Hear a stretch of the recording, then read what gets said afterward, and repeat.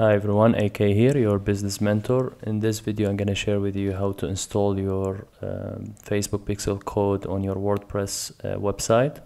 So you head to plugins. Once you are in the plugins page and inside your admin, WordPress admin dashboard, you go to plugins and you search for an app called Insert Headers and Footers, right?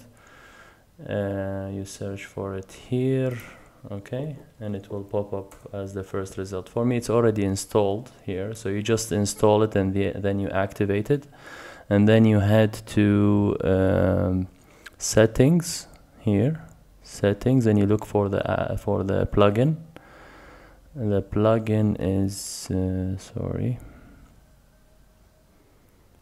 settings, insert headers and footers here, and then you should have your Facebook pixel code already ready. I already recorded another video called find, create and copy your Facebook pixel code. You can find it to watch it to see how you can get this code from Facebook.